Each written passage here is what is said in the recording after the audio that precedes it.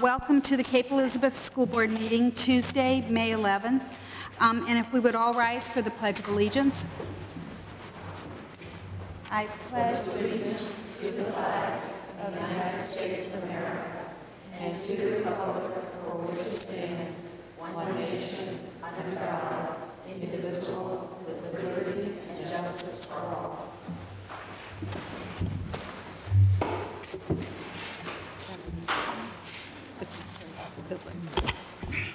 We do have two adjustments to our agenda this evening.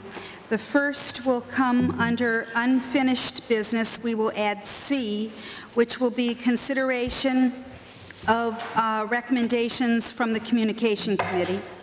And under new business, A should read a consideration of the principal's recommendation to an athletic fee position. Now we can move on to the approval of the April school board meeting, the school board minutes. Can we have a motion to accept them? Kevin? And a second? Second. Okay, all those in favor? 5, 6, 0. They are approved, Mary. We can now move to comments from our high school students.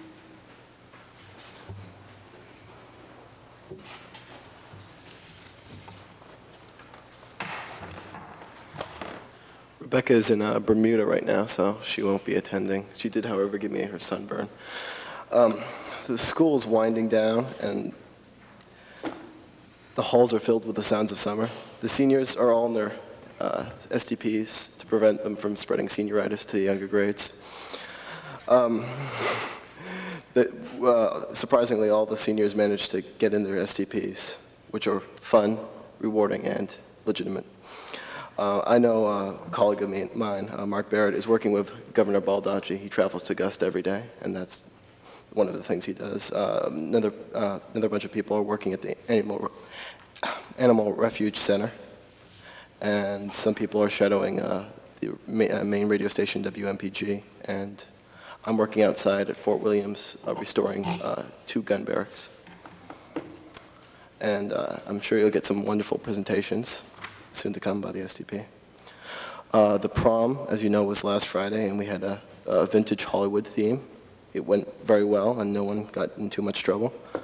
The parents were at the red carpet, and they were pretending to be paparazzi for all the people, so I got some great photographs. And the seniors also have some more projects to do. As well as project graduation, the seniors have some fun events lined up, like a class trip to Canopy Water Park in New Hampshire, which is being paid out of the class fund mostly. Some of it you have to pay for, and a class barbecue at Fort Williams. As far as sports go, the girls and boys track team are doing very well, especially the throwing team.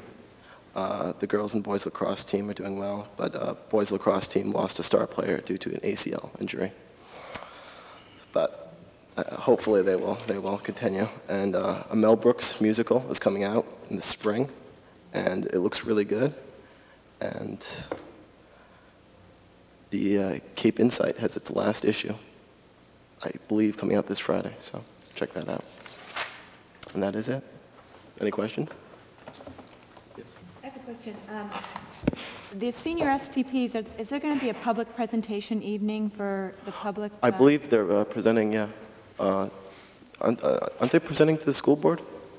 I know we have been invited in the past, and I didn't know if there was just the school board or whether it's also for interested public to hear some of those projects. Yeah, I believe. It's usually for the public. It's usually a public. It's usually in this room. I don't. Yeah. Yeah. It's isn't it? broadcasted. Yeah. I can't remember. You'll be getting an invitation. Yeah. I was Yes. going to say it's that Yep. first week of June usually. Okay, great. Yeah. Thank you. Thank you. Middle school.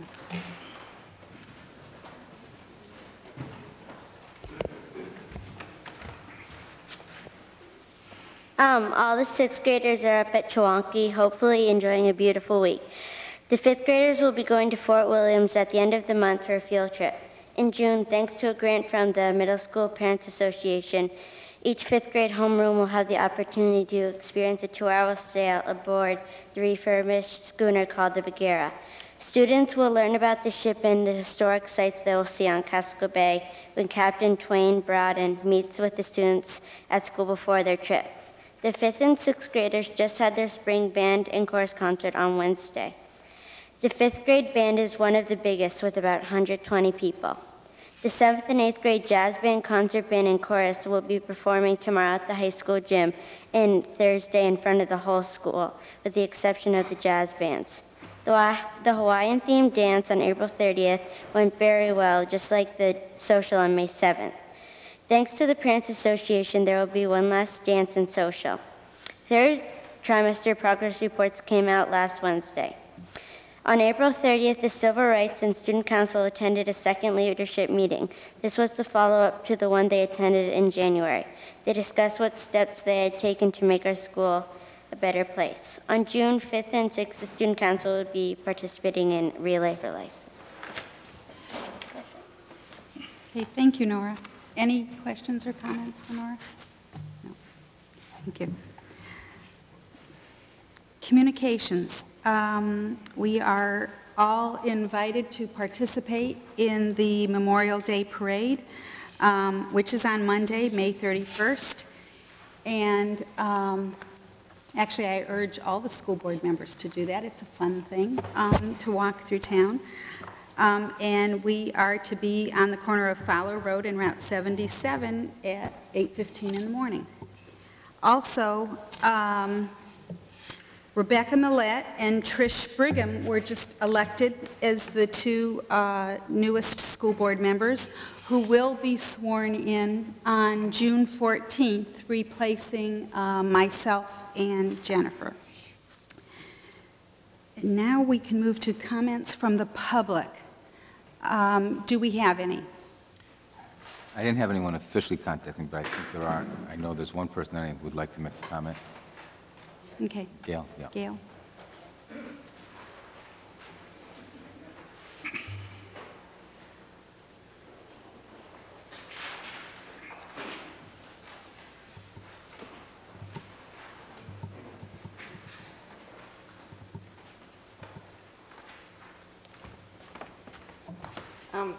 Good evening. I notice I'm limited to 5 minutes, and I kind of timed my thing here, and it's going to take more like 10, but I feel that the public, who hopefully is watching at home, should hear some of these comments.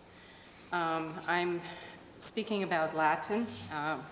Since September of 2000, I've been working on having Latin offered at the high school.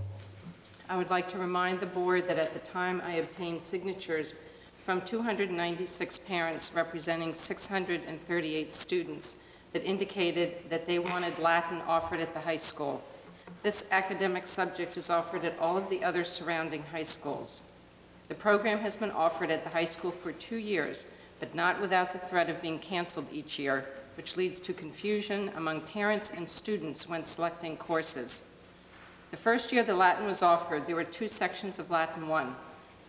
The second year that Latin was offered, because of budget crunches, families were told that only Latin 2 was being offered, and that Latin 1 would be offered the following year. By alternating years, students would always have the availability of 2 years of Latin, freshman, sophomore year, or sophomore, junior. Certainly not the best situation, but at least an effort to offer the program. Many incoming freshmen did not find out about the availability of Latin 1 being offered this past year until the last minute. It is no wonder that the numbers were down and only 1 section of Latin 1 was offered this year and 1 section of Latin 2. The upcoming school year and the third year Latin was to be offered. There were rumors at the 8th grade open house that Latin was not going to be offered again, causing confusion among parents and students as to what courses to sign up for. The current numbers for Latin 1 sign-up for 2004-05 school year are 9 freshmen, 16 sophomores, 9 juniors, and 2 seniors. Note the low numbers for freshmen, probably caused by confusion, and the high numbers of sophomores. The high numbers of sophomores, 16, probably caused by confusion prior to their freshman year. Only 5 students, 4 sophomores and 1 junior, signed up for Latin 2 for next year, but there was only 1 Latin 1 class to draw from for a Latin 2 class. Hopefully this would have been just an anomaly created by the past year's question over Latin availability. It is fairly common that 2 sections of Latin 1 will translate to 1 section of Latin 2. Out of this year's class of 18, only 5 signed up for Latin 2, but 1 student is moving and would have signed up, and 5 said they could not fit Latin 2 into their schedule, but would have taken it if they could. I know it is difficult to offer a class for just 5 students, but I would like to remind everyone that when I presented my original research on Latin in other comparable schools, Freeport High School was offering a Latin 4 class for just 7 students, and Yarmouth High School had a Latin 2 class for just 4 students. Falmouth, Yarmouth, and Freeport all said that the numbers vary from year to year. Their programs are not on again, off again, just because of numbers. They have made a commitment to their students. Also, word gets around that Latin 2 is more difficult, but isn't that the kind of challenge and opportunity that we want to offer our students? Hopefully, you have all seen the article in the April 23, 2004 issue of The Century, titled, "Cape Students Acclaimed for Latin." More than 80% of our Latin students, quote, received national acclaim as a result of their high scores in the annual National Latin Exam, close quote. I feel that the entire Latin program is being judged and eliminated based on these numbers, which I believe were created by the inconsistent and untimely information relayed by the administration and the school board. I also take issue with receiving a letter from the high school informing me that the Latin program has been eliminated when the final budgets have not even been voted on. Because of the low numbers, the program was easy to eliminate, and ergo, that's Latin for therefore, easy for the high school and the school board to find a quick, large cost savings. But how does eliminating an academic program like Latin, which is offered at all of the other local high schools, fit in with the academic excellence that the administration and the school board are always touting as the goal for the Cape schools and students? I also feel that non-academic courses are driving the selection of academic courses. Health and physical education are automatically inserted into freshman and sophomore course schedules, leaving little room for electives. A student could just as easily take physical education senior year and not have it impact his educational opportunities. Latin needs to be taken early on in high school to help with English and SAT preparation. Freshman and sophomore years are the appropriate years to take Latin, but Latin is being squeezed out by health and phys ed. Freeport High School does not automatically plug these 2 courses into student schedules, but just make it known that they are requirements that must be fulfilled prior to graduation at some point over the 4 years. Falmouth High School does plug in 1 semester of PE freshman year, but leaves the other PE semester open. Previously, Falmouth's health requirement was completed during junior and senior years. Yarmouth High School does not automatically plug phys ed and health into the schedules, but typically phys ed is usually done freshman year and health in the 12th grade. Let's take a look at how we schedule courses before dropping a worthwhile academic subject. I also take issue with the requirement that in order to participate in jazz band, a student must be enrolled in a band class during the day. As far as I know, this is the only extracurricular club or activity that has a 4-credit course requirement. My daughter could not participate in jazz band first semester because she only had 1 elective, and she chose Latin. In order for her to participate in jazz band second semester, she had to receive permission from the high school principal to overload her course schedule as a freshman. She has no study halls during the day, which makes it difficult for her to meet with some of her teachers.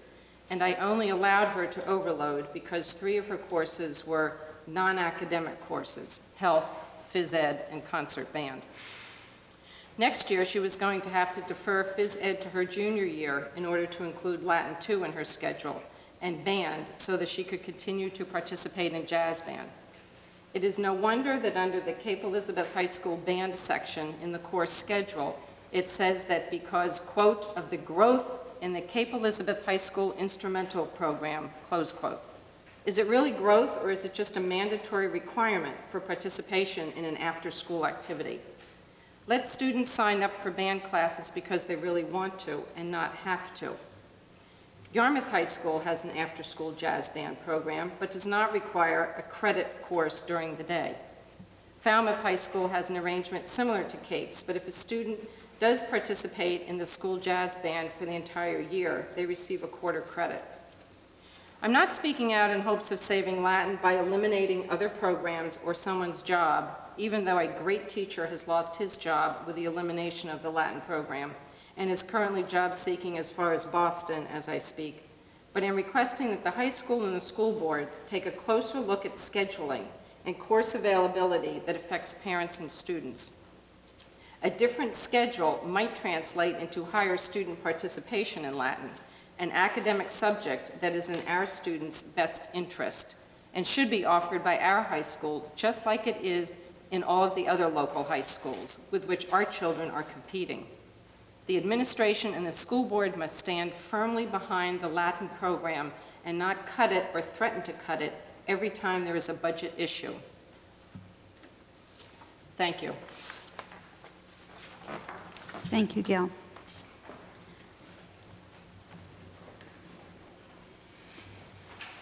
And now we can move on to recognition for work with one of our parent volunteers in peer mediation at Pine Cove.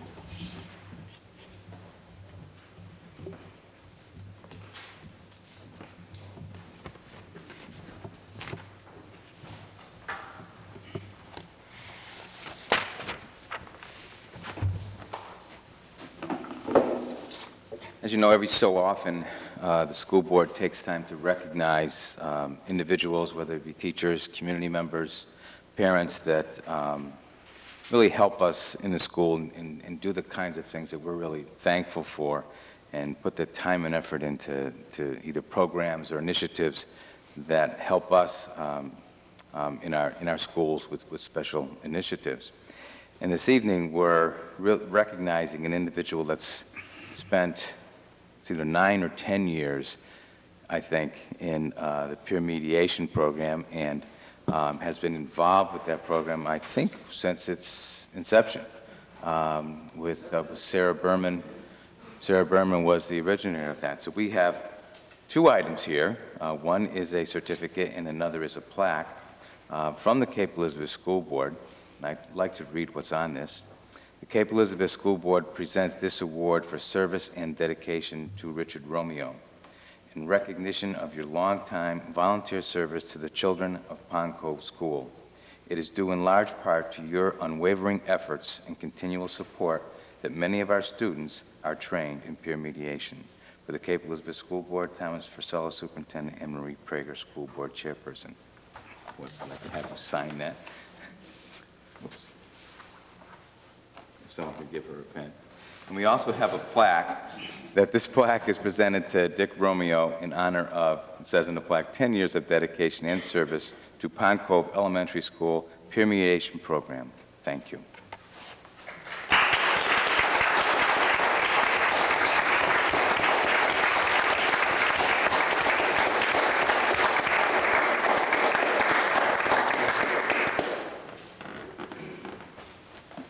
I know you have a very full agenda, and I just wanted to say a few things.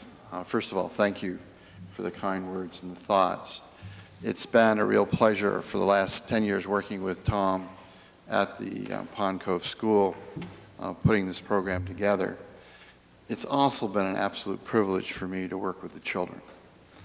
As you know, Cape Elizabeth was probably one of the first communities to introduced peer mediation at the elementary school level. What we teach them are the basic elements of a mediation process which is used in our court system. And I can tell you, having worked in the court system as a trial attorney for 25 years, it has all of the same basic elements. And for that reason, many people felt in other communities that children in the 3rd and 4th grade just wouldn't understand it. I can tell you that they do. Not only do they understand the process, but they're very quick to put it in their bag of tricks and to use it. And it's not unusual for us to receive comments from parents a couple years later telling us that it has made a very significant difference in the lives of some of these children. Having said that, I need to say that it would be totally inappropriate for me to accept this recognition, to suggest that I am solely responsible for this program. Sarah and I did put it together, but this is one of those unique programs where it really requires a whole community to make it work. And there are some very separate parts here that you may or may not be aware of. The Phoenix Foundation is a private foundation that has supported this program from its inception and has picked up all of the expenses, out-of-pocket expenses that weren't covered. And I'd say over the past 10 years, the foundation has spent more than $3,000 on this program. Another very important element of this program are the trainers. We train the children in teams of 4. There are 2 team mediators and 2 disputants. And we try to have a trainer with each 4 children. And these trainers, believe it or not, are attorneys and mediators in our community. These are professionals. And they are essential to this program. And some of these trainers come back year after year, even though they don't have any children in the program. And in fact, some of them don't even have any children in the school system. They do it because they really believe in the mediation process and what it can do for people, adults, and children. The other thing that's important to know is that we have the children for a month, 4 evenings, or 4 evenings during the week for 4 weeks. And when we finish our training, we're gone. What makes this program really work are people like Karen and Pat who take up where we leave off and work with these children for another year. That's what makes this program real. And finally, I would say that this program could not have happened without Sarah Berman. It was because she had a vision and she had the courage to try to put something like this together.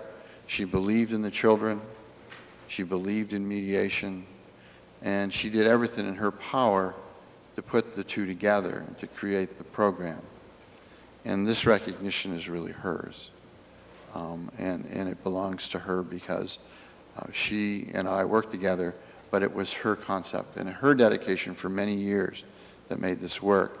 And so I want to say thank you again for the recognition for everyone who's worked on the program, but also for the opportunity to put various segments of our community together, which is a very caring community, to put together a program that really works for kids and that for some of them has made a very significant difference. So I wanted to say thank you. Thank you.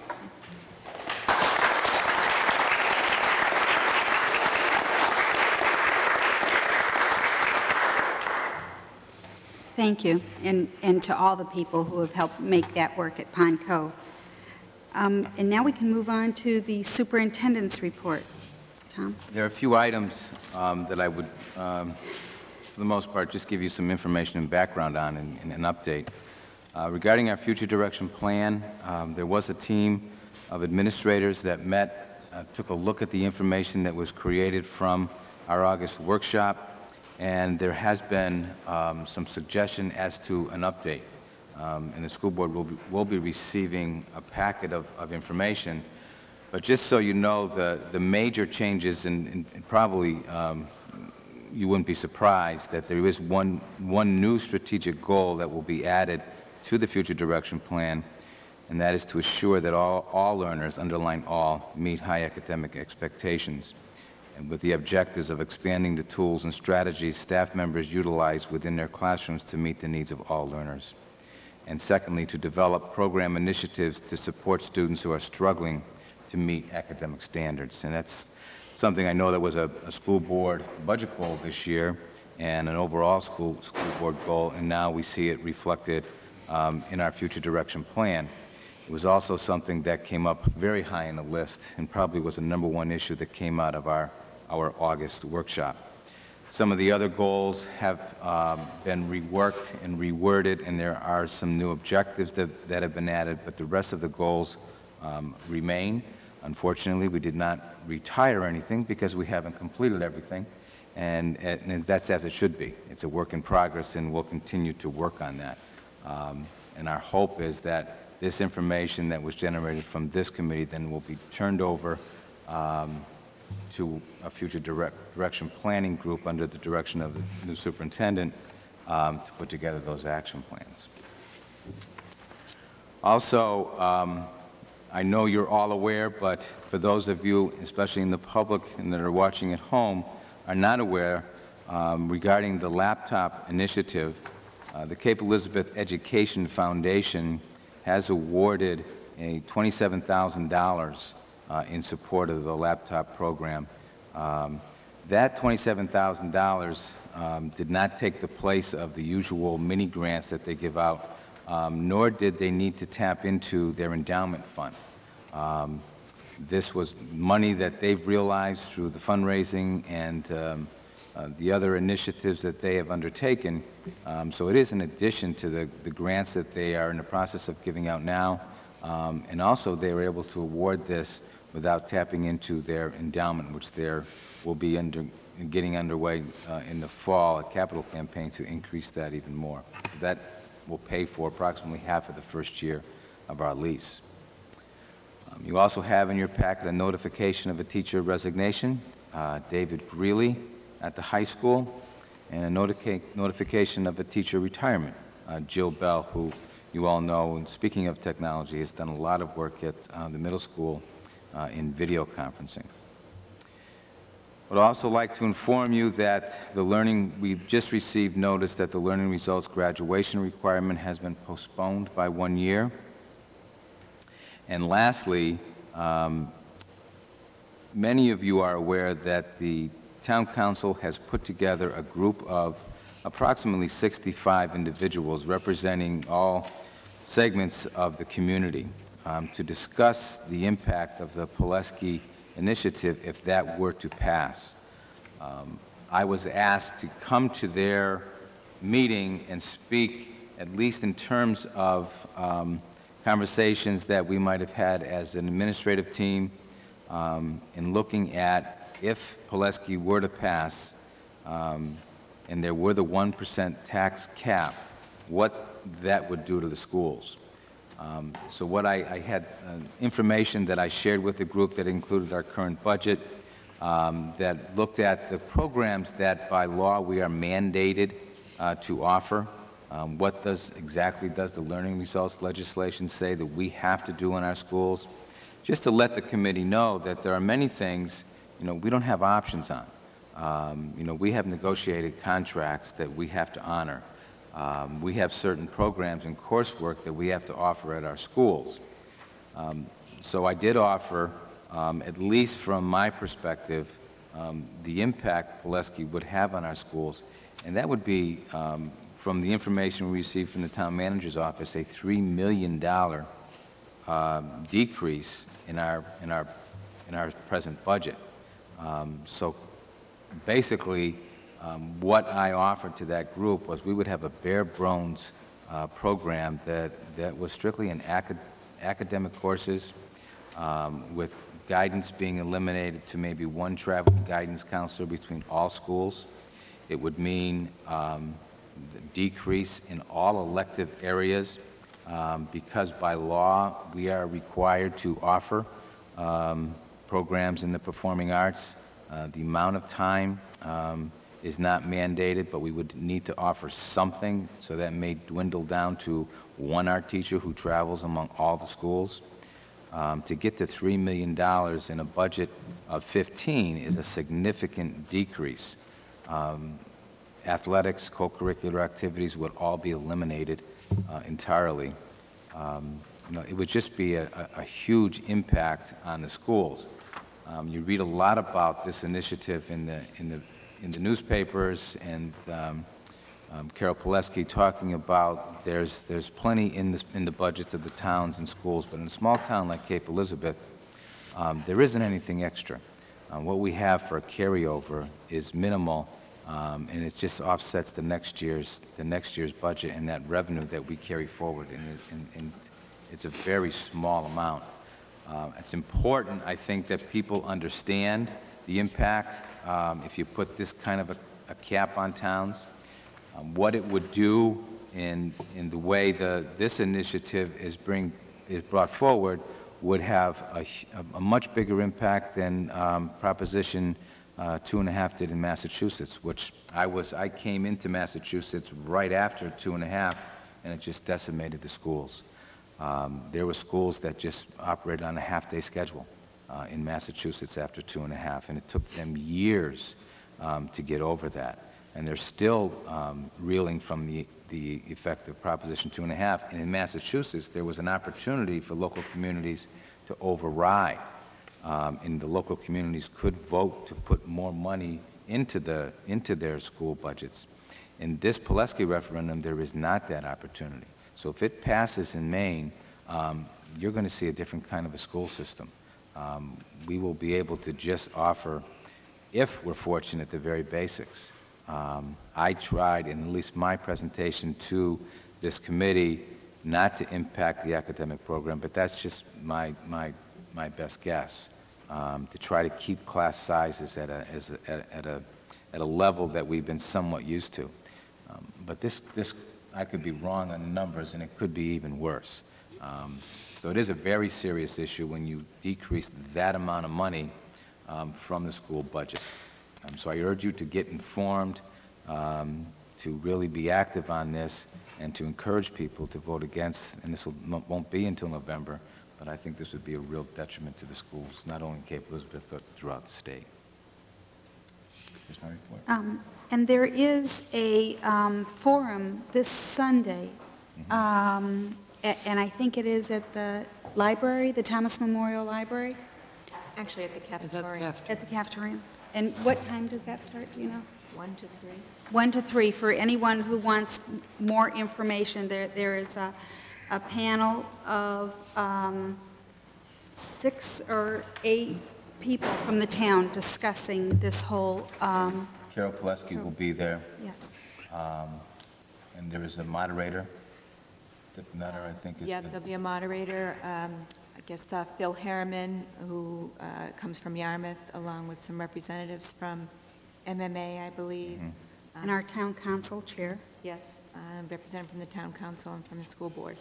But it's just extremely important for people to be informed. You know, it's like the old saying, you read what you want to in the newspaper, and you can take anyone's slant on it. But it's just important for people to become informed about this initiative and what it means. Okay, thank you. Excuse me, Marie. If I might piggyback on that, I should have done this during communications.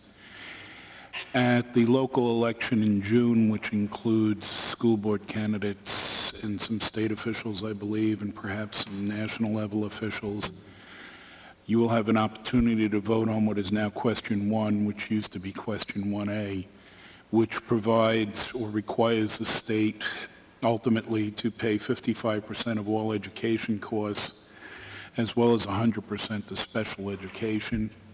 And I would urge the listening public, as well as everyone here, to look into that and urge them to support and vote in favor of that.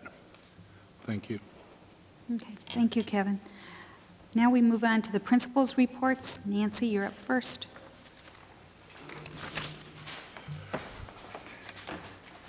I just, because I'm a middle school person, I have to comment on this. This is really interesting that tonight we're facing the clock. Is that done in honor of Pete Dawson and myself? So I can call Pete later. And podium, yes. Okay, I just like to know what the rules are.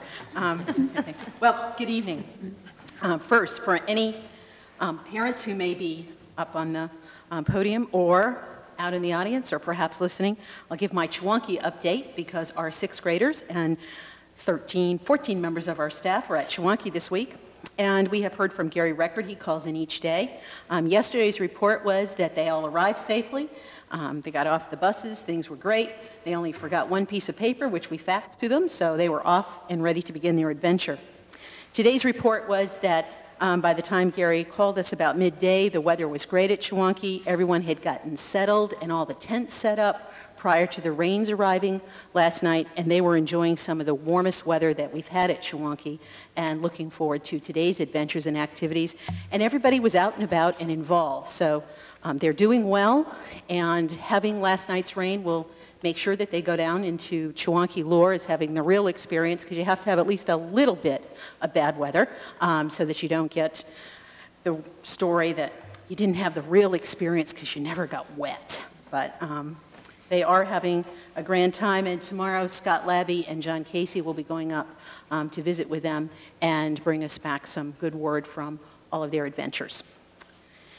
Just as the day was ending, Conrad Berthune, one of our world language team members, Conrad teaches French and Spanish, he had been the person who coordinated the National French exam for our students this year, and we had a number of 8th grade students who took that exam. So just hot from his hands, the results in the state contest, and we compete in a level with other middle schools and students who have taken the same amount of world language that we have, or similar experiences. Just to report to you that one of our students, Libby Cummings, placed first in the state for all of the students. Ashley Robinson placed 5th. Alicia Sioka placed 6th. Bethany O'Meara placed 7th. Abigail Dankos placed 8th.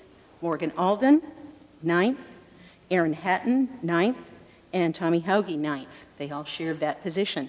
Further, on a national basis, where they go with schools all across the country, Libby Cummings placed 2nd. Ashley Robinson placed 8th. And Alicia Sioka, placed 9th. So they did very well and did a great job. So another compliment to our world language team and all of the effort and the work they do. And of course, grand compliments to all of our students who participated. As you were reading the retirements and things, you noticed that Jill Bell will be departing. And I just wanted to say a couple of things about Jill, because one of the things that, as it became apparent that we would need to reassign, I would need to reassign one of our 5th grade positions to the 7th and 8th grade. We went through a process. It came down that that position would be the job share position of Allison Hawks and Jill Bell, offered that to both of them. A job share which this board has supported and which has been very successful for us at the middle school, met the needs, both personal and professional needs, of both Jill and Allison throughout the last several years, and they have worked with it very, very well. They have gone on to personal journeys and adventures as well as professional development activities, and still maintained a very consistent program for their 5th grade learners. One of the things about organizations, though, is that same type of job share was not possible to replicate in grade 7 and 8. So I could offer them both positions, but they became more that traditional part-time kind of position. And early on in our discussions, it became apparent that that was not a good match with Jill. But Jill, who said for years she always thought those retirement dinners were great and she loved going to them, said that she realized as it got closer for her own, she didn't want to do it. So she wanted to make sure she didn't submit her letter until after the Education Association retirement dinner, kind of thing. Not because she didn't respect those, she just realized she didn't want to be the focus of attention.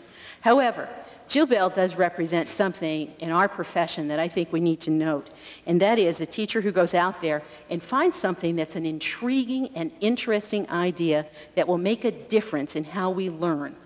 And Jill did that with her exploration of video conferencing.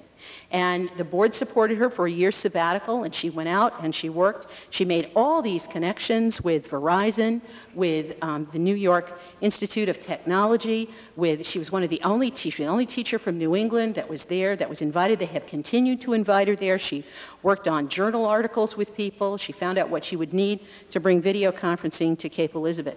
And she has devoted the last 3 years of her tenure with us to doing that in her classroom, from the beginning days when sometimes the connections weren't great, But being a risk taker, Jill moved forward, and we never gave up on video conferencing. Former Governor Angus King heard about this. He wanted to come down and see it, and Jill said, sure, come ahead, never knowing if all the connections would work that well, because that first year, some of our connections were a little fuzzy. Take you right back to the early days of television.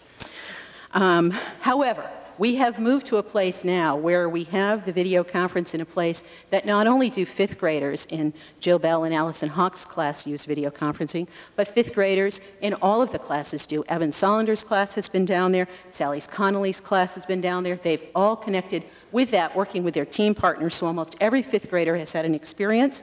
She's worked with Claire Ramsbotham in grade 6. She has worked with Paul Casey in grade 7. In fact, they've been doing a video conferencing with Senator Collins, and it's become part of what we do. So as Jill goes on to the next adventures in her life, she certainly has left something at Cape Elizabeth Middle School that's new, that's unique. We still have great things to discover with it, and it will grow. But I thank her for having that original idea, believing in it, and taking a risk to make it come true. The sign of a real professional educator, and we are indeed going to miss her. So wanted to be sure I could say that to her, because she probably would walk out if I was saying it and leave, but you know, that's too bad. She's not here tonight, so I can say that. The other thing that we have, just to bring you up to date, real quick on a housekeeping thing for us, as you know, in our work calendar, we do have that Building Flex Day, and as I reported quite a while ago, the middle school has chosen to use that day as June 16th, and we do have a committee that's working on that, and we are looking forward to having a very productive, constructive day for our staff on that day, and we really hope that what comes out of that is a way that we do things differently for our staff and how we share ideas, but also will have an impact on the difference in the way that we interact with the students in our building as well. Thank you. Thank you, Nancy. You know, I was surprised also to see Jill Bell's retirement in our packet, and I know that we're going to miss her tremendously at the middle school. Pine Cove, Tom.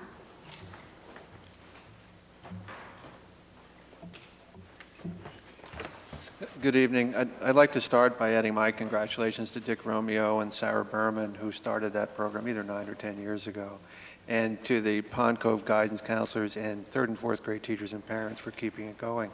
Dick also mentioned that the Phoenix Foundation helped fund it. The other source of support has been the Title IV-A, or No Child Left Behind funds. It's a recognized, effective program, even at the elementary school level, and we've gotten great results. So I appreciate all the work they've done. Tonight was kindergarten orientation night in the high school, and I'm pleased to say I think that was the last time we'll have the kindergarten orientation meeting in the high school. It's been a great run at the high school. I appreciate everything the high school has done, the administration and the staff and the kids, but it'll be a real pleasure next year at this time to have our orientation in the Pond Cove Middle School cafeteria and then walk down to the new classrooms. As Nancy did, I want to bring you up in a few events at Pond Cove. They seem to be, most of them, indicative of the level of support and involvement of the parent community at Pond Cove. For example, last week, the PCPA hosted its annual Teacher Appreciation Luncheon, and it's hard for me to believe that they can meet the high standards they set each year, from choosing a theme, from having placements and presents and doing all the waiting on the teachers, but they did it again. And needless to say, the food was terrific. Everybody in the staff was invited and had a terrific, relaxing time. Also tomorrow, and it's the first time since I've been here, thanks to the efforts of Arts and Enrichment co-chairs Susan Spagnola and Heidi McInerney, they've worked with the Allied Arts team since about October to structure an arts day, a full-day arts day at Pond Cove. These parents have managed to recruit 28 local artists to come to Pond Cove tomorrow. We're going to throw out our regular schedule, call it 0 Day, and every class will have the opportunity to work with 3 separate artists during the day. Then in the afternoon, a performance artist is going to come, meet the whole school, 1 through 4, and do a mural-sized portrait of a recognizable hero in about 20 minutes. I've seen the video. It's very exciting. We should have a great time tomorrow. On a different level, the PCPA had its monthly meeting last week. Kelly and I went over, and there was a lot of interest in increasing and making even deeper the communication and partnership between Pond Cove and the parent community. And we realized, and I think the parents reminded Kelly and me, the vehicle we had that's been on vacation for a while was the Climate Committee. I think it was, sometimes you don't miss things till they're gone. It's not exactly gone. It just fell in between my caretaking abilities and Kelly's. So after talking to the PCPA people who were there, there's a lot of interest in reviving that and even deepening its connection between us and the parents to talk about curriculum, to talk about the way we conduct parent conferences, and to bring up some tough issues in a very pleasant, I think, supportive environment. So you'll be hearing, I used to report about it, but we haven't done it lately. So we'll get that reinstalled. On the curriculum front, since we are in mid-May, I may have told you in the beginning of the year that for the first time, since I've been here again, probably the first time since we started Everyday Math, all the teachers met to agree on a basic schedule for covering all the important units in Everyday Math, because previously this time of the year we'd be rushing to get through. From what I hear from team leaders, this has been a comforting thing to do. By having a pacing guide with some flexibility, we're getting through the EM, the Everyday Math curriculum, with a little less stress. It's very important that we get at least touch on everything, because in addition to being a spiral, it's a recursive spiral. You really can't leave things out. So it's been an interesting professional development activity, and it's worked so well, we will probably use that device. You've heard me and Kelly talk about the phonics material. We did the same thing with that, and now I think our next project will be to have the comforting pacing guide for the course of studying and writing. So I'm pleased to report that. Questions? No questions. Thank you, Tom. Okay, thanks. Jeff, the high school.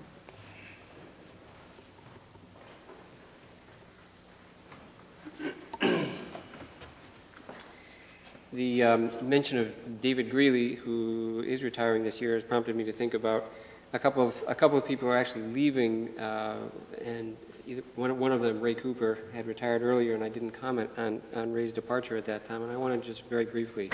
Ray, for those of you who know him, has been a social studies teacher at the high school for, I think, about 16 or 17 years, and more than any other individual, Ray Cooper's touch is on the social studies curriculum at the high school, in terms of his emphasis and belief in the importance of true world history, not Western-centered world history, but true world history, which is the hallmark of our freshman and sophomore year curriculum.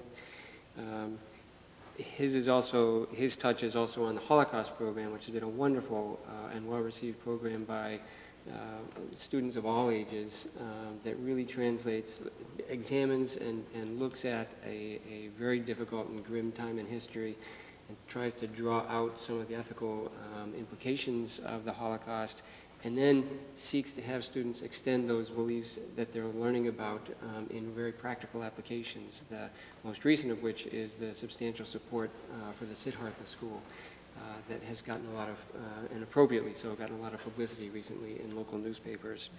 I also wanted to mention Heather Sanborn. Her name has not come up as a retirement, and that's because she's been on maternity leave this year, and Heather's departure is really simply by virtue of the fact that she did not tell us that she was returning by a certain time. I've talked to Heather, but Heather, I sort of regret it, and I sort of feel a little guilty about this, because when I was evaluating, observing Heather over the last couple of years, one of the things I would almost always say to her was that she would make an unbelievably good lawyer, the way her mind works.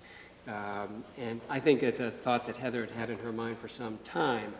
For those of you who know her, she does have an incisive, analytical mind. She's a very, very, very bright lady. She is going on to law school.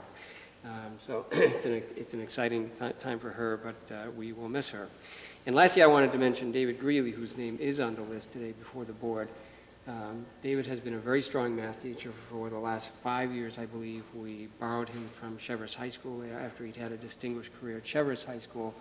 And for all his abilities as a math teacher, he leaves a touch in that regard But one of the things that the board may not be aware of is that more than any other person at the high school, David Greeley's was influential in bringing to Cape Elizabeth High School the Senior Transition Project. It's a project that has had a counterpart at Cheverus High School for a number of years, and though we hesitate to acknowledge our reliance on Cheverus High School for anything at any time, we did borrow David, and he brought with him a very good idea from Cheverus High School, and I think it's been a real benefit for our senior students for the last several years. The prom, I wanted to publicly mention and thank and congratulate our present junior class advisors, Jake Jackson and Joanne Moriarty, who are I've seen many very fine class advisors here and elsewhere, and certainly every year we've had them. Joanne and Jake really distinguished themselves and have continually distinguished themselves in their work advising the junior class. And the prom set up at the Holiday Inn by the Bay the other day was absolutely fantastic, and it wouldn't have happened without them and with the help of parents that they had coordinated. It was a successful prom, which to me means there was nothing in the newspaper afterwards. It was a fun prom, and I think it was a good event, and I think the kids really appreciated it and enjoyed it. But I did want to mention particularly Joanne Moriarty and Jake Jackson. And I also wanted to thank parents. I did send a letter home to parents about the prom before the prom took place, and from all accounts that I have heard, parents were very positive, constructive, and supportive of the concerns that that letter raised. And the last thing I wanted to mention is laptops. We did have a meeting last week or the week before, I can't remember which, with Nancy Hutton and Bev Bisbee came, and Tom Priscilla and Paulina Portria and Ernie McVeigh and Gary Lanoy and Ginger Raspiller and myself and Mark Tinkham. So there are a lot of fingers that are sort of in the pie who have to be involved in sort of communicating what do we need to do to prepare the way for the coming of the laptops. And I think with that meeting we took a big step in that direction and relieved a lot of anxieties and did some coordinating that will prove very beneficial when the laptops get here. That's all I have. Jeff, I have a question. Yes. In terms of the laptops, are we proceeding right now with Apple Computer ourselves, or are we holding for an answer from the state? I believe, Tom may know better, I believe we are proceeding with Apple Computer ourselves. Well, that would be, I mean, we're still waiting for to hear from the state, because obviously if the state's going to offer to fund it, it's the same program. We would proceed with that Apple's offering, but we aren't entering into any kind of an agreement until we know what the state's going to do, and until we have our budget lines finalized also. And from what I understand, as you know, we have the collaborative effort with Yarmouth, and from what I'm hearing, the item is still part of the Yarmouth budget, so that would continue and we get that same discount because we're working with Yarmouth. Do we have any indication of when the state will make a final decision? Yeah, it was a month ago, it was 2 weeks ago, it was a week ago, and now it's, I don't know. We do have a MILTI meeting on Friday, and they may update us at that time, but other than that... The update that we get is that there's a new plan, as you probably read in the newspaper, with Apple, that the commissioner and the governor, I guess, are working with and trying to get some sort of a rental agreement for the first year, which basically would mean, to me, the way I understand it, a 4-year lease over 5 years. So the first year you don't pay, you get the equipment, but you're going to pay for the equipment, but it just takes a little bit longer. But there's no official word yet. Okay. Thank you. Any other comments or questions for Jeff? Thank you. Thank you, Jeff. We can move on to committee reports. First on our list is the Finance Subcommittee. Elaine? Yes, the Finance Committee met prior to this evening's meeting. We had a quick update from Paulina Portria regarding the state subsidy as the final numbers had come in as anticipated. We also had some very good news, which was we did hear back from the State Revolving Renovation Fund, the application that we had submitted to the Department of Education for the Pond Cove building project, that we would be receiving a $200,000 grant from them, in addition to an $800,000 interest-free loan, which figures out to about $175,000 saving in interest on that project. And that would be reflected in, after the bids come in, but on the project, but it would be reflected in a decreased bonding amount for that project. We also have another application into this revolving fund for the high school that we will be hearing on. That was a more extensive application, but I'm hoping that this is an early sign of maybe subsequent success for the high school application also.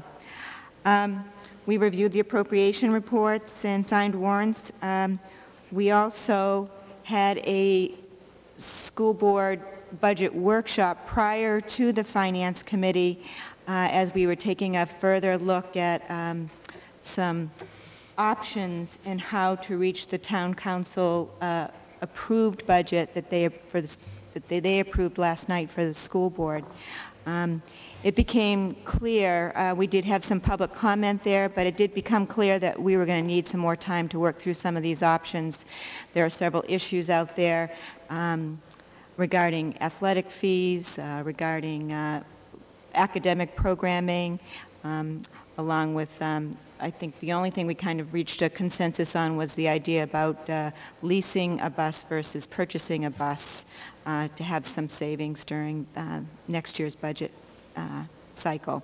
So we will schedule, or we have scheduled, an additional meeting for next Wednesday evening, which would be the 19th of May at 7 o'clock, hopefully in the Jordan conference room to finalize some of the line items in that budget based on some recommendations from district leadership teams, school board members, etc.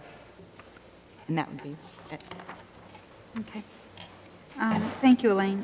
The Policy Subcommittee, Ann? The Policy Committee met on May 4th, and we had just one agenda item that day. That was to discuss how to proceed with the entire policy manual review, revision, and any updating that we needed to do based on the recommendations that we received from our legal counsel that I presented at last month's school board meeting. After some discussion, what we decided to do is to form a working subcommittee that will meet throughout the summer. And the charge of that committee will be as follows. Be to review all of the notes provided by legal counsel on each policy and to develop a work plan for the 0405 school year. So that subcommittee at this point is comprised of the three principals, Jeff, Tom Eismeyer, and Nancy, and myself as currently chair of this year's policy committee. We have two meetings set up. One will be on June 1st at 12:30, from 12:30 to 2, and the next on June 10th from 8 to 12. So we really do hope it's a lot of work. The book is huge. There's a lot of minor revisions that need to be done, and there are some probably more thoughtful discussions that need to take place around that. But our real hope is to come out of the summer with a real working plan for next year's school board. Thank you. Okay. Thank you. And the Communication Committee? The district leadership team was presented with the recommendations that our committee has been working on throughout this year, and we'll be presenting those under old business for a vote later on this evening. But I would like to just say a couple things about the committee. I wanted to first thank, this is the first year that we've had a communication committee, and for those out there listening who may not realize, the purpose of the committee was to support a goal that the school board set forth this year, which was to enhance and improve communication to and from the school board. And I think that we all recognize that communication is important in all of the work that we do, but it becomes really tough to quantify how we can really enhance and improve it. And I think that the committee has come up with some good recommendations that are really pretty easy to follow through on for next year's school year. I was happy to hear Tom Eismeyer say earlier tonight that there's some discussion at Pond Cove about just really improving communication at the Pond Cove school between parents and teachers and administration there, and there might be some ideas there that could carry forward into next year's committee. I'm not sure what will happen with this committee next year. I would like to see it continue in some form because I just think it's important to really keep that out there as something that we always strive toward and to really improve. So, thanks. Okay. Thank you, Ann. And the Superintendent Search Committee. Since our last school board meeting, we are in the process of interviews with semifinalists, and we completed 3 interviews last week. We will have 2 additional interviews this coming Saturday. At the end of Saturday, we hope that the school board will decide on the finalists that we would want to pursue. And that's it for right now in the superintendent search. So we're just in the midst of interviewing. We'll move on to unfinished business. Consideration of the school calendar that we received in our packet. Who's speaking to that? This was presented last month. There have not been any changes. I didn't receive any calls from anyone. So it's the same issue. Received it last month. And so the first pupil day will be Wednesday, September 1st. Yes. And that's what most people are always interested in. So I think we need to have a motion to accept this school calendar for 2004-2005. Elaine? I move that we accept the proposed calendar for the 2004-05 school year as presented. Okay, and a second? Second. Comments or questions? Jennifer? Yeah.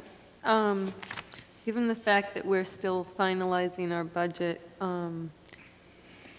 if this has late start days only K-8, if we extended those, does that affect the budget, the calendar as such?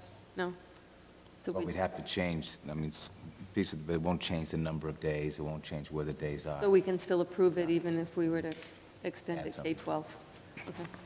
What you're looking at are the days that school will be in session, the number of days, whether it's a half day or a full day or a late start, isn't what you're approving. It's the number of days, where the days are located, where the vacations are, and when you start and when you finish. Okay.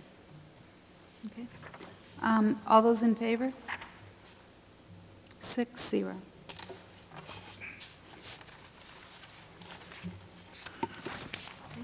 Next on our list is consideration of the revised 04-05 school budget.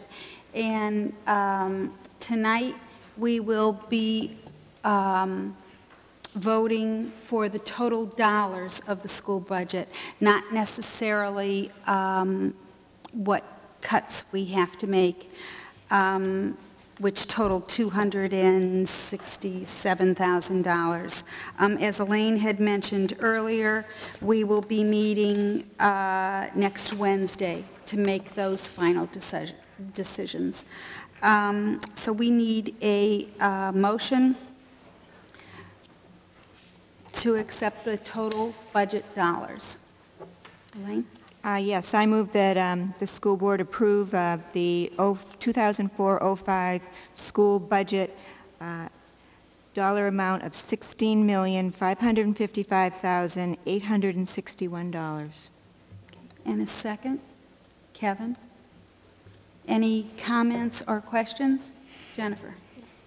I have sort of a statement about this budget. My job as a school board member is to advocate for the schools and the children of this town who attend them. Students K-12 and their parents comprise almost 50% of the population of this town. Voters of this town showed their support for the schools with their overwhelming support of the referenda last fall. Unfortunately, the town council has given the school board not only an arbitrary budget cap, but an unrealistic one at that. This budget cap has, after all contractual and fixed cost increases, such as negotiated salaries, utility costs, as well as the new bond, which was approved by the voters of this town, has left us with a whopping $15,000 to use to try to move these schools forward. With this budget, our schools will not only not move forward, but are in real jeopardy of moving backward. Given the fact that the town council has the right to arbitrarily set a limit on the school budget, I will vote to approve it. I will only vote to approve this totally inadequate amount because without school board approval, our schools cannot continue their business of educating our students. Thank you, Jennifer. Anyone else? You betcha. No. Okay. All those in favor? 6-0. Now we can move on to consideration of recommendations from the Communication Committee. I sent these out to all of you today via email, but I'll read them to remind you what they are and for the sake of the listening public. So these are the recommendations that the committee has come up with and that the district leadership team has reviewed, given input to, and has in some cases revised, and that they are in support of. There are 7 of them, so it's not really very lengthy. No, there's no card, I just emailed them. Number 1, have school board representation at 2 to 3 parent association meetings each year to give updates and answer questions. Item 2, place school board on the high school and middle school weekly email list. Item 3, encourage staff communication to school board of special activities and items of interest going on in classrooms. Item 4, extend an open invitation to teachers to give a presentation at a school board meeting to share a classroom project, endeavor, or aspect of their curriculum. Item 5, develop a series of informational flyers on a range of issues pertinent to communication. Item 6, post subcommittee minutes onto school website. And item 7, post subcommittee meeting agendas onto school website. So that's it. I guess I need a motion to accept these 7 recommendations for next year's school year. Or do we want to discuss it first? Are there comments or questions? Oh, okay. Motion. I move that we adopt the recommendations of the Communications Committee. Second. Jen. So is there any discussion or questions, comments?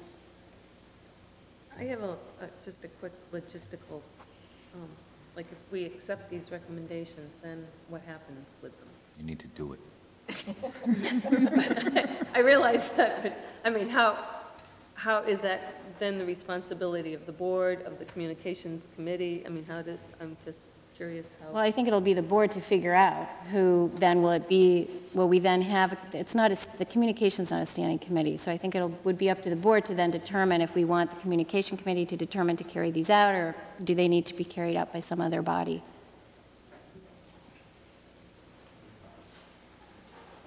Lofty and great. Is that it? Any other questions? All in favor?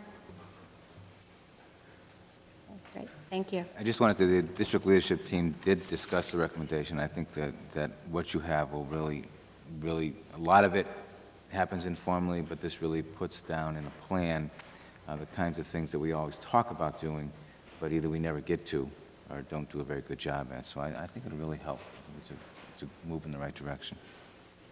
Thanks. And also, I would just like to thank, if I could just take one more moment, and thank the staff people who served on this committee this year. Shari Robinson, Kelly Hessen, Julie Salikas, Kathy Walsh, and Dwight E. Lee. Thanks very much for your support and time in this committee over the year. Thank you, Ann. Now we can move on to new business. The first thing on our list is consideration of the principal's recommendation to an athletic fee position. Last spring, the school board reinstated the basketball coach for another year, 2003-2004. With that, we had asked for the principal to work up an evaluation for this season. Jeff Shedd has done that. He met with the school board last week in executive session, and the school board is ready to make a recommendation for the basketball coach for another season, 2004-2005. All of the requirements that the school board had put forth had been met in that recommendation, and we need a motion to accept the recommendation. Kevin? I move that we accept the principal's recommendation to extend a one-year contract to Jim Ray as varsity basketball coach. Okay. Madam Chair, I wish to recuse myself from this issue. Okay, thank you, Kathy. And a second? Jennifer? Are there any comments or questions? None? All those in favor? 5 and 1 recusal. Okay. We can move on to consideration of a request for the high school speech and debate team regarding an out-of-state field trip. Remember, at our workshop, this request came to you just so that we could get it on for action this month for the speech and debate team for an out-of-state trip to national level competitions. And I think that was explained at the last meeting, and it's coming back this evening for action. Okay. Can we have a motion? Elaine? I move that we approve the request from the Cape Elizabeth High School speech and debate team regarding their requested out-of-state field trip. I'm sorry. That's with an S. Because there were 2 of them, if I remember. Okay. And a second? Jennifer? Comments or questions? Is there any cost associated with this, or is this just an approval for them to not be attending school or to be going on the trip? There's a cost, but it's not borne by the. There is what has been, but there is a small amount that's been budgeted. There is a cost, but it's within the budget. Okay. So there's no separate money that is being asked for. It's really commissioned to support the trip for kids. Thank you. Okay. Any other questions? Okay. All those in favor? 6-0. And we have several negotiated contract agreements.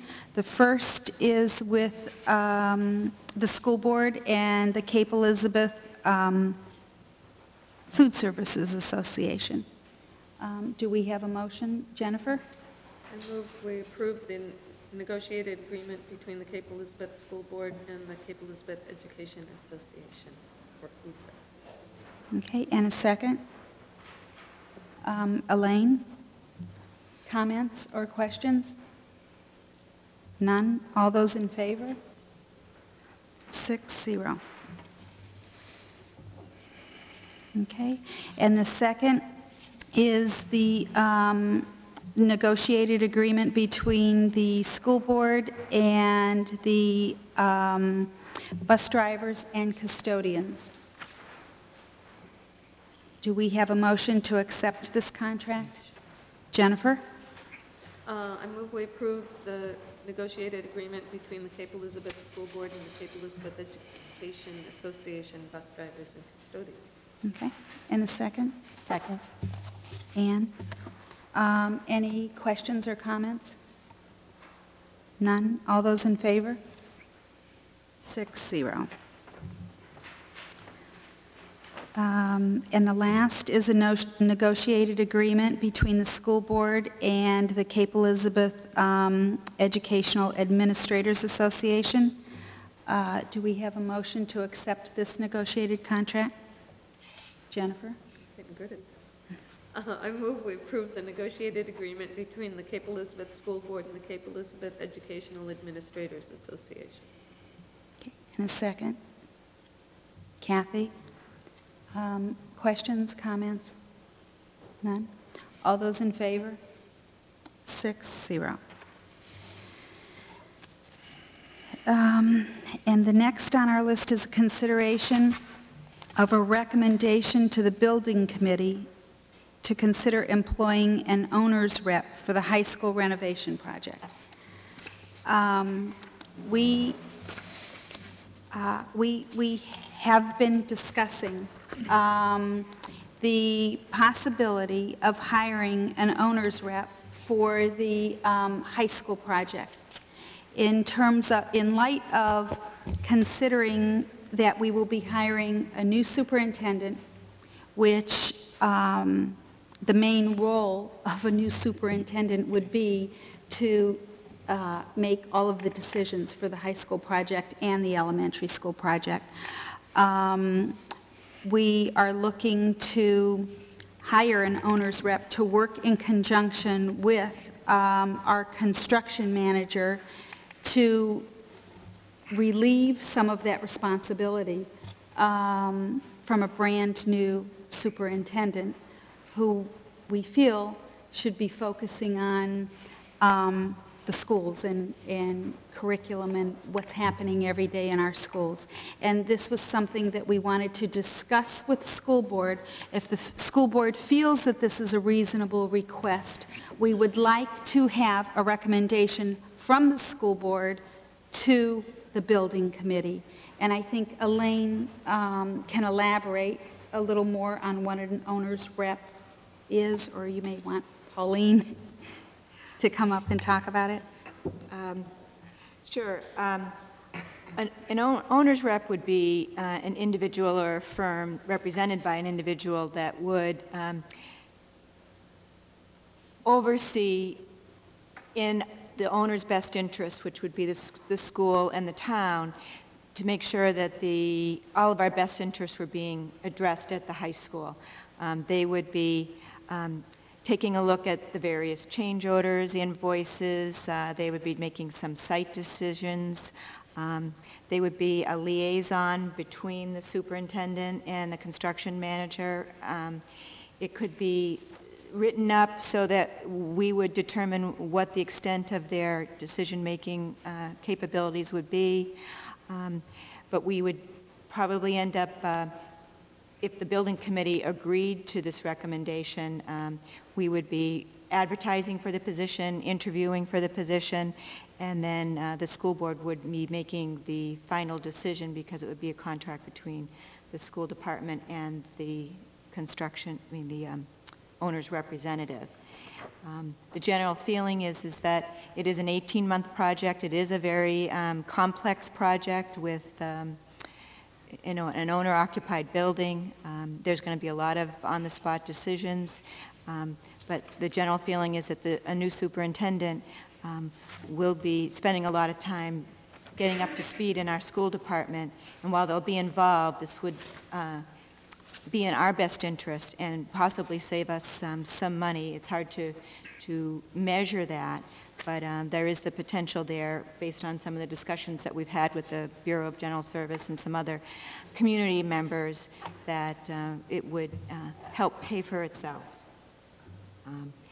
So I am asking that if there's any questions regarding it, the money to pay for the owner's rep, I'm hoping I think would probably need, it needs to come from the school bond. It's nothing that would come out of our operating budget, but it would be out of the already voter-approved school bond monies. Does anyone have any questions as to? Yeah. I've got two. If we approve this, it's not approving using one, it's approving the building committee investigating it. Correct? It's recommending that the building committee would pursue that. The building committee, you're recommending to the building committee that they consider an owner's rep, and then that recommendation would come from the building committee on who it is. There would be a subcommittee of the building committee, similar to when the construction manager was hired, that would advertise and interview, and the recommendation, because it is your representative, would come back to the school board, much as the superintendent recommends a candidate for position. The building committee would recommend a candidate to be the owner's rep, and you would have to vote on it and approve it. Okay, so what we're voting on then is whether to use one or not. Right, And whether you later think it it's a would good be a idea to use specific one, person. and the specifics would come out of the building committee. Okay. And quick question, what's a rough guesstimate for what one of these? Oh, Pauline, do you have any, I know we've talked, it's an hourly rate usually. Sometimes there are firms that will bid, which can be large firms, that they have an individual that would serve as the owner's rep. Sometimes there are individuals who do this kind of work on their own. I know in the South Portland project, because of the complexities there, a lot of renovation, different schools, they have employed an owner's rep. They're not necessarily on the job every day. If they're in most projects, and in this one, there probably will be a weekly meeting of the architect, the construction manager, maybe some of the trades that are on the job, and the owner's rep would be there, represent, along with the superintendent, business manager, whoever else needs to be there. But the owner's rep has that expertise, has worked on jobs like this before, and would be there to help with the decision-making. As Elaine said, when those change orders come through, to check them to make sure that they're accurate, and all that other requisitions and all those other kinds of things, use of funds.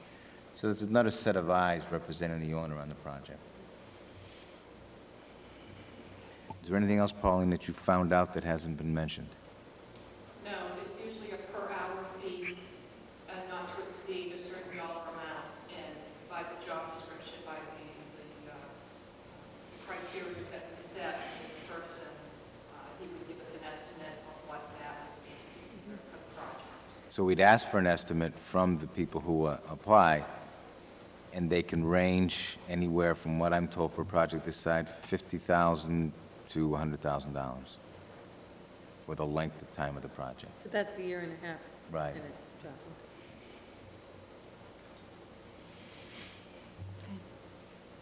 Kevin? No question or comment that regardless of who's the superintendent at the time construction begins, I would strongly urge that we do utilize an owner's rep. They bring a degree of expertise in the construction industry that I would not expect any of us to have. Anything else? Any other comments, questions? Okay. Can we have a motion to make this recommendation? Kevin? I move that the school board recommends to the building committee that they seek to retain a owner's representative for the school projects. And a second? Second. Okay, Ann? Any further comments or questions? Elaine? I just want to say on that motion, you mentioned it on the school projects. This would be only for the high school renovation project. That the Pond Cove project is a contractor bid, and there's no need for an owner's rep on that. So I just wanted to be clear. It would be for the high school only. Let me be more specific Okay. then, that we do this for the high school renovation project. Thank you. Okay. And so, Ann, you seconded it. Any other questions? I have a question. Should we have some kind of language in there that indicates that the owner's rep, if we're making a recommendation to the building committee, that this person or persons that are employed are suitable to the building committee? I mean, I know maybe that's assumed, but The building committee will do the interviewing and make the recommendation of a Back person. to the school board? Yes. Okay, all right. And I have a question. Can the building committee decide not to accept this recommendation from the school board? They might have the discussion and come back to the school board and say, we don't think it's a good idea, and these are the reasons why. Okay, so this is a recommendation to the building committee. Okay. Any other questions? No? Okay, all those in favor? 6-0. Thank you. Okay. Next on our list is the consideration of the superintendent's nominations to teaching positions for 0405. Now, with the teaching positions, and I just want to be clear that the positions that are before you this evening are positions that are taking the place of existing positions, none of which are on the, for lack of a better term, $266,000 list. So that they're like the retirements, the Ray Cooper retirement, the David Greeley retirement, and those positions, existing positions. So your approval, I don't see any way how that's going to impact those particular cuts. Is everyone comfortable with that? Okay. Do we have a motion? Well, let me just go through them. We'll I'm do them sorry. one by one. The first one is a social studies position at the high school, and the nomination is for Mark Ash. We do these individually. Individually? Yeah, I would rather for a teaching position. Okay. I Kevin? move that we accept the superintendent's nomination of Mark Ash for a teaching position at the high school. And a second? Jennifer, comments or questions? None. All those in favor? 6-0. Next is a math position at the high school, and the candidate nominated is Evan Thayer. Motion, Elaine? I move that we accept the superintendent's recommendation for the hiring of Evan Thayer for a high school math position. Second? Kevin? Comments, questions? All those in favor? 6-0. The next is a grade 1 position, and the nomination is Sarah Frost. A motion for Sarah Frost. Kevin? I move that we accept the superintendent's recommendation of Sarah Frost for a teaching position at Pond Cove. A second? Kathy? Comments, questions? None. All those in favor? 6-0. And the last one is a grade 2 position at Pond Cove School. The nomination is Lynn Spadinger. I move that we accept the superintendent's recommendation for Lynn Spadinger as a teacher in Pond Cove. Okay, and a second? Elaine? Comments, questions? All those in favor? 6-0. Before we go down to the next item, I want you to notice we're getting better at the forms. We are following the new hiring procedures, which the form should look the same. We're getting closer, but we're encouraging the administrators to use the form and use the hiring procedures, which we spent quite a bit of time going through, so that you get at least on all the candidates some basic information regarding to all of our positions. And these were very easy to read this time. This is very good. Okay. Next on our list is the superintendent's nomination of teachers for continuing contract status. Teachers for continuing contract did come to the school board, as did the second-year probationary contracts. There have been some adjustments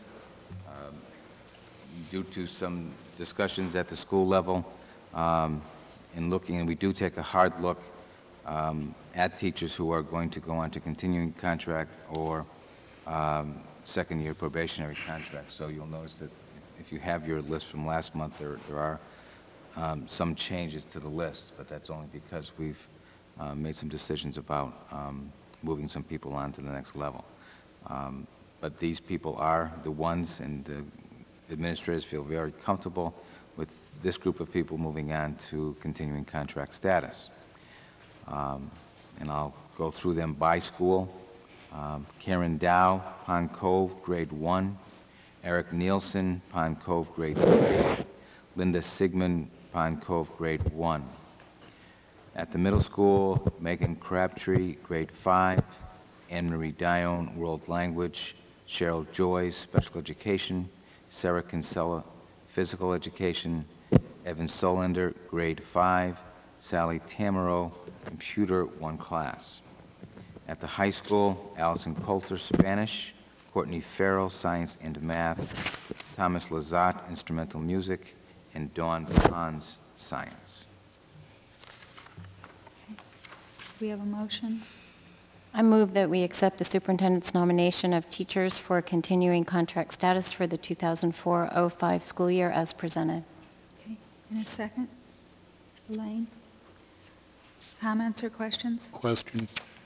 Tom, if I understand what you said at your introduction to this, there are fewer people on this list than there were on the original list? Yes, correct. Mm-hmm. Okay.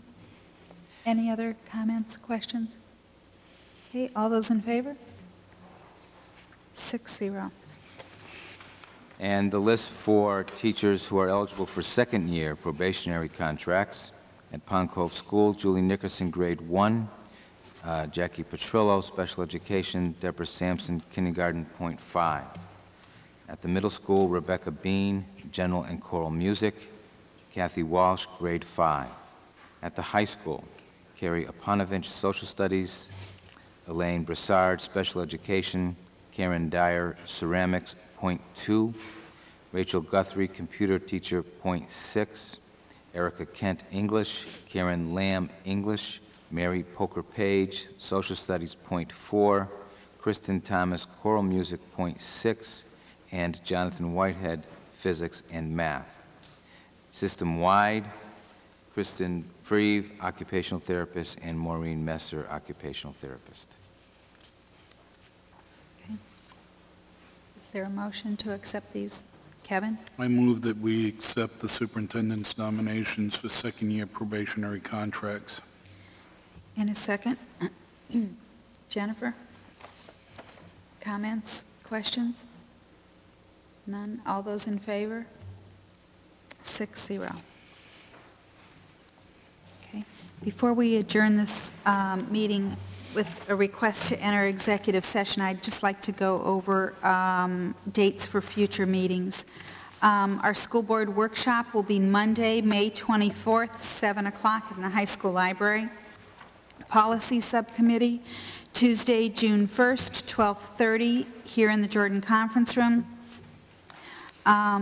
Finance Subcommittee, June 8th, 6:30, in the Jordan Conference Room, followed by our regularly scheduled school board meeting. And Wednesday, May 19th, 7 o'clock, in the Jordan Conference Room to finalize the budget.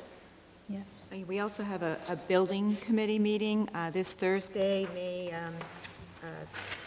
13th at 7 o'clock in the Jordan Conference Room. That wasn't posted. Okay, thank you. Why is the workshop on a Monday? Just to see if you're paying attention. Okay. I knew when you whipped out your calendar, Nancy, you were gonna ask that question. I'm not available on that on the Tuesday. But thank you for asking.